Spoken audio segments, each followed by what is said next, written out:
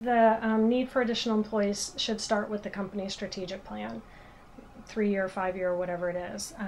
So laying out what the company is going to do, how they're going to do it, and then the workforce analysis, a workforce analysis should be conducted after that.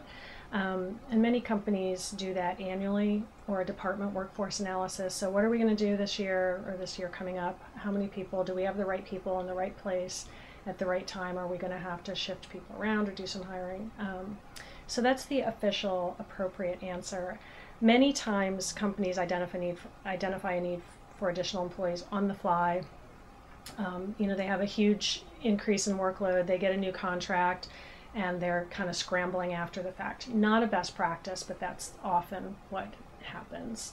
So officially you want to make it part of your whole planning process, but that doesn't always happen.